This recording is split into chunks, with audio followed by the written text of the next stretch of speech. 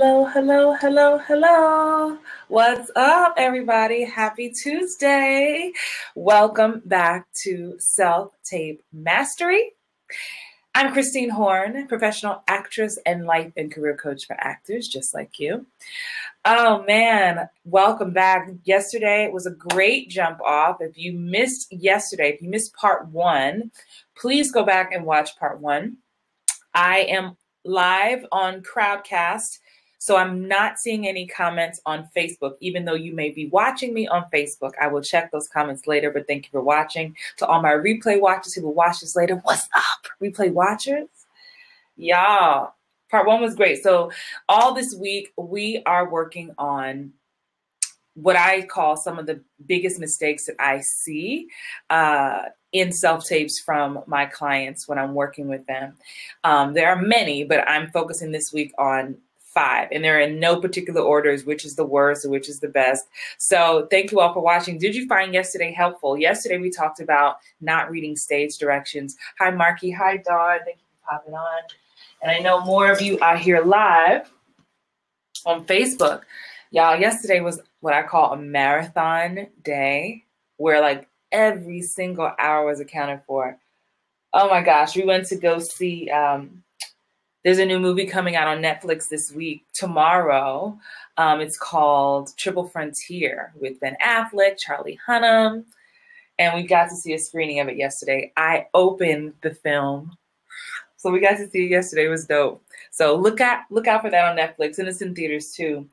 But needless to say, like, I feel like Barry White right now because I haven't even had my morning tea yet. But what I want to get into today, hey, Roxanne, is something that's a sticky subject for some, but it's not for me. And it's one of my most fun parts, but I know it can be nerve-wracking to adults and especially to my parents. I coach some parents to coach their kids, and that's always a big thing. Like Christine, the whole dressing the part. So that's what part 2 is about today, dressing the part for these auditions. And so again, please know when I say self-tape, I don't just, ooh, shade, I didn't hit my timer. Y'all know, I can't even. Hold on. I'm being so proud. I'm so proud of myself. This is part of the new Christine. Staying on time. So there we go. So 18 minutes. There we go. Bam. So I just want to kind of go through some general like things that should be in your closet. And I know I'm not a dude, so I can't speak totally on that. I don't have it to show you, but I can speak on it a little bit for you. So, it's I say it's a touchy subject because, casting will tell you, I see it more in the Southeast. I don't see it so much out here in LA, but I know in the Southeast, they were like, please do not dress in costume. And they'll say that, don't dress in costume. And I totally agree. However, you should allude as much as possible to what it is that they are suggesting, right? So if you're going in for a doctor, now things are a little different in LA. In LA, honey, we kind of full out. So when there's a doctor role, expect to see a waiting room full of lab coats. That's how it is out here. So you don't feel weird. Commercials or film and TV. So yeah, I have my lab coat. I have my scrubs. Ooh. I have my scrubs, right? So, if you don't want to wear a lab coat, if it's like, oh, I feel like I'm doing too much, even though I would personally wear one and I still do, what you could do is what? Wear a white shirt, right? It's not a lab coat, but I'm giving you the vibe. There's a mental connection when we see people in white. If we go to that's why people have that, I forget what you call it. I think my husband experiences that. When you see people in the lab, just see doctors, it automatically freaks you out. So you putting on something white, it could be a white blazer or a white button-down shirt. It still gives the same vibe, right? Hi, Wendy. I see you. Welcome. But I always wear scrubs. So but be aware what you're auditioning for. If you're auditioning for nurse, orderly, versus, you know, a surgeon, depending on the show. Like, so that's your job to do some research if the show already exists. I remember when we used the example from yesterday's script from Complications, that pilot I was in, I remember going to the audition with this scrub top, it's inside out, but I had on jean bottoms. So it was like I was half committed. I mean, I was fully committed to the audition, but I didn't want to be like, I'm in costume. So to me, costume would have been top and bottom. I'm like, I'm not in costume, it's just a top. I just happened to choose this nurse top, this scrub top. So I'm jokingly saying this, but I do believe no matter who you are, except for my kids, you should have some scrubs in your arsenal. This is just a good generic color because this I've worn for doctors, surgeons, but I've also worn it for nurses. But you know, if you're a pediatric nurse or something like that, then you might want to get one with the little teddy bears or something on it. You know what I mean? Just really allude to it. Another thing you should have in your arsenal. Well, before I keep going down my arsenal list, let me just say this, and this is the reason why I'm even bringing this up today. Sometimes some of you get auditions, and you know, yesterday we talked about reading the stage directions, right? But you also have to really pay attention to the breakdown of the character. So when I say breakdown, of course, for my Nubians, that just means it's breaking down the characteristics of this person you're supposed to play by using adjectives to help you put together an image of what this character should be. But you also have to pay attention to the tone of the show. Okay, I'm not talking about that this week. Pay attention to the tone of the show. So if you know you're auditioning for The Walking Dead or some apocalyptic end of the world show, any end of the world show has the same colors. Is this kind of army green, end of the world, got holes in the pants, or black, dusty black, like you done laid on the dust and just rolled around. Like that's what you wear for anything apocalyptic, anything where we've got to fend for ourselves. I bet if any of y'all had an audition for, what's that, Bird Box, you would wear something like this, right? Something with it just speaks to end of the world. The end is near. And of course, when you don't pay attention to these details of the tone of the show, what the show looks and feels like, if you pop up in that Walking Dead audition or some apocalyptic show with purple on, or, you know, bright green or yellow, it's like you're not even fitting the vibe of what's happening here. So that's why that's very, very crucial. So all of us, and including my children, need to have these standard muted tones. End of the world is coming, right? And also for us as we get older, for when I have these kind of colors in short sleeves, long sleeves. If you're ever auditioning for anything military based, right, you're going to need to have this. And ladies, anytime these shows are around, just remember television is elevated, especially even my mature ladies. They want to see a little boom, pat, pow, right? So even if you have End of the World, like, make sure the shirt is fitted. And if you're self-taping at home, you can get you some binder clips to make sure your shirt is fitted. It's still Hollywood, right? It's still about this. Another standard I think we should all have, especially my adults, is some kind of security guard, cop, generic cop, security guard, military something or other. So something, you can go to the Goodwill, Salvation Army. You can find these anywhere. I think I got this one. This is one of my 3. This one's a little bit baggier because it's short sleeve. I have a long sleeve. But anything that has these little things here just automatically gives you authoritative. So this is not a costume, right? It just so happens to be a shirt that just so happens to put you in the mood, in the mindset of someone who is carrying a gun, or at least a nightstick, right? So this is the kind of stuff you wear. And do you see how I'm saying it's not a costume per se? I'm not telling you. Y'all ain't gonna lie on me and say Christine told me to show up with my cop uniform. No, I did not. But if I had an audition for a cop, which I do often, it would be this. And guess what's on the bottom? Some black slacks, nice belt, right? And then the rest is up to you. You know how you walk in the room. You know what I mean? With your hands on your hip. You know what I mean? Like, you got to have the whole shebang going. You got to still create that character. So this is another thing that needs to be in your arsenal. And I say this because sometimes my clients get flustered, right? They pray for an audition or auditions. They finally come through. Sorry, looking at my email. Well, finally come through, and then they're scrambling on what to wear. These things are just standard. It's television. These roles come back all the time. Like, it's like nothing new under the sun, right?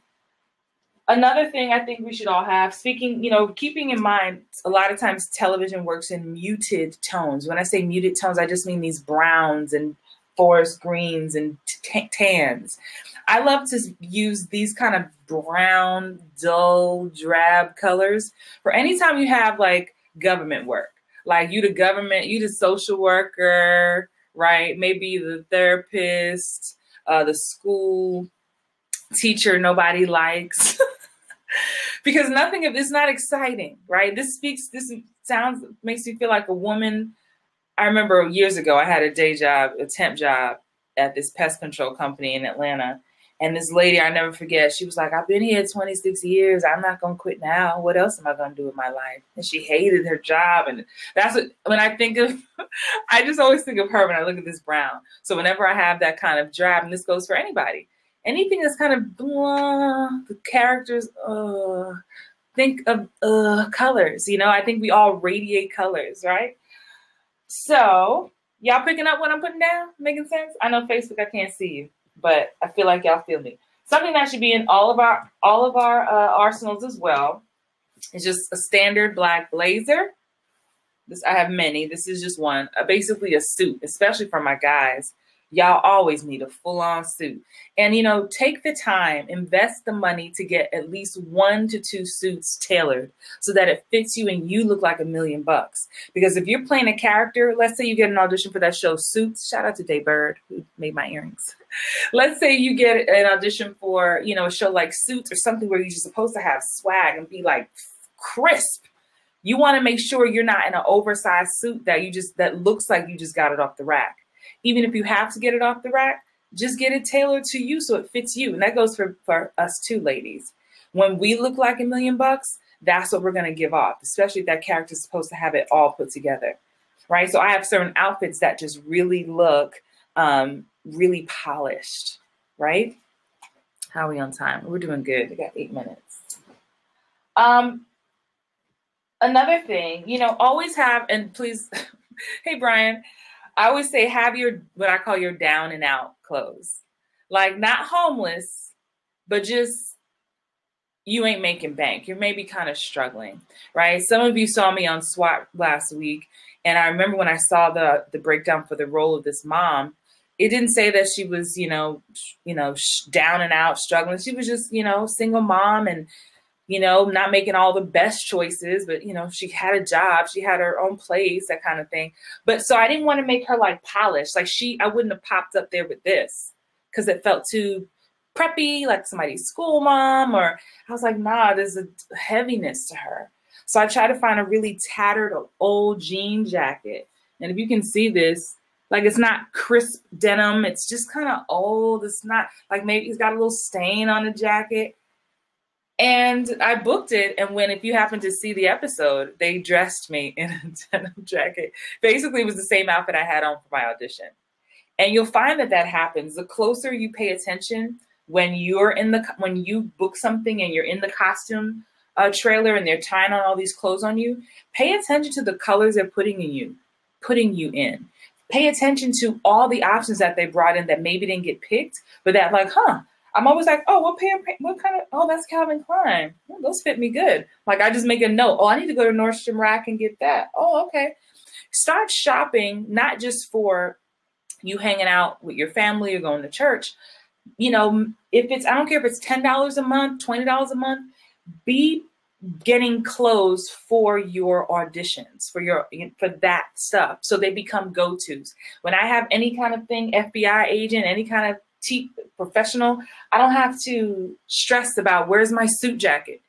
I told you, I keep all my costumes here in my office. So they're not even intertwined with my regular clothes because to me, they are costumes. So that's why I wanted to touch on that word because I know you'll see that in when you get auditions, don't be in costume.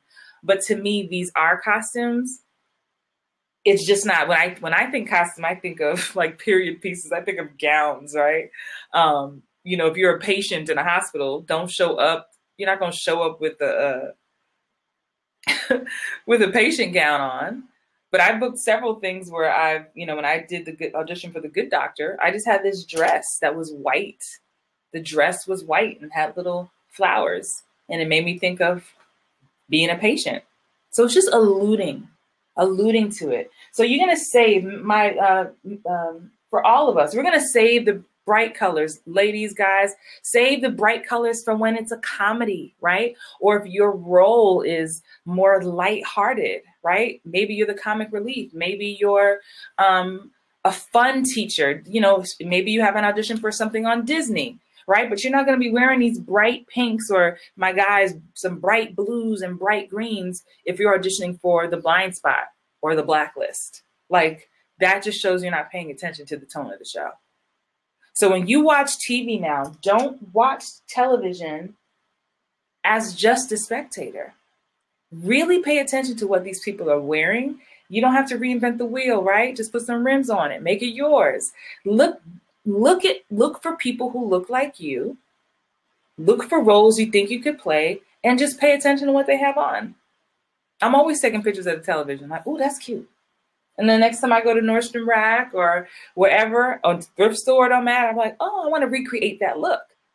Because that's what Hollywood thinks this detective should look like. That's what Hollywood thinks this kind of character looks like. Does that make sense? I hope you found this helpful. Start to look in your closet and see, do you have these standard items? You're going to need them. Maybe not today, maybe not tomorrow, but you will. Okay. So listen, I'm 4 minutes. I'm done early. What? Be sure you tune in tomorrow. We're going to be talking about, I'm not going to tell you. I need y'all to make sure y'all come back. Listen, I have 3 minutes left. Anybody here in Crowdcast have a comment? You're welcome, Marky. I'm gonna go over to Facebook since I have a few more minutes. I'm very proud of myself that I'm done early.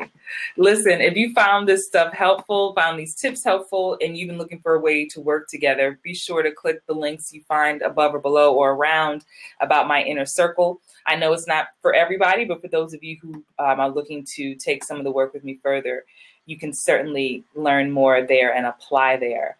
I'm coming over to Facebook just to see if anybody is on.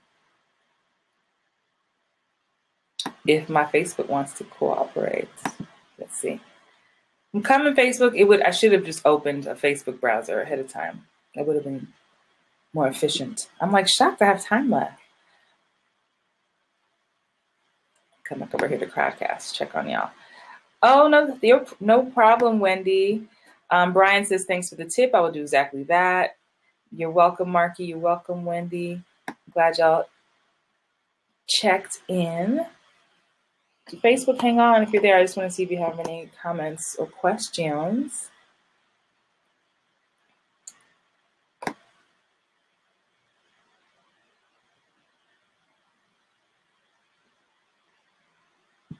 I mean, every now and then I have to buy new clothes for a role. Okay, hang on. Okay, I'm on Facebook now. I see some comments. Michael Henry says, you don't have to reinvent the wheel, just put some rims on it. Yes, sir. Hey, Michael. Kenya Brown says, what about theater auditions? Let me come back to that. Amir, is this first? So excited to hear this. Oh, okay, awesome. You'll have plenty to watch. I'll touch on theater auditions really quick before I wrap. And just full transparency, though, my background's in theater. When I'm teaching, when I'm doing my live streams, I'm rarely ever doing them from the perspective of theater because that's not what I'm teaching my community. But because I have experience with Broadway and theater, I will share my opinion. Theater is a little different, right? Theater, if your role was a nurse, you wouldn't necessarily show up you wouldn't certainly, slow down, the hamsters are going. You wouldn't use these exact same tactics. Like, you're not able to see the show. Like you can allude to something. So if you're a professional, of course, some slacks, a blouse. For my ladies, usually a skirt and a blouse. It depends if it's a musical or not. You know, usually for theater, you're showing up as close to the character as possible. But if it were a nurse for a theater, I more than likely wouldn't dress in scrubs. You kind of, with theater, I almost feel like you try to be as blank of a slate as possible. Like on the contrary, whereas TV, film, we're trying to just come up and say, I'm the nurse. See, I have on the scrubs. I'm a nurse, see? Versus theater, and this is just what I've always felt like, you want to be the blank slate. You want to show that, hey, I can do this, but because you may also be looking at me for another role. So there was never a time where I dressed the part like that. Only thing that, you know, again, if the role in your theater play is, you know, if your role is sassy or very sexy, certainly wear something that's form-fitting and that shows up your shape. If you're supposed to be somebody's, you know, grandma or grandpa, make sure the clothes that you have on relate to that. You still give it a vibe for the age range or for the type of character it is, but you don't go as obvious as we do for film and TV. So it's different for me in that respect.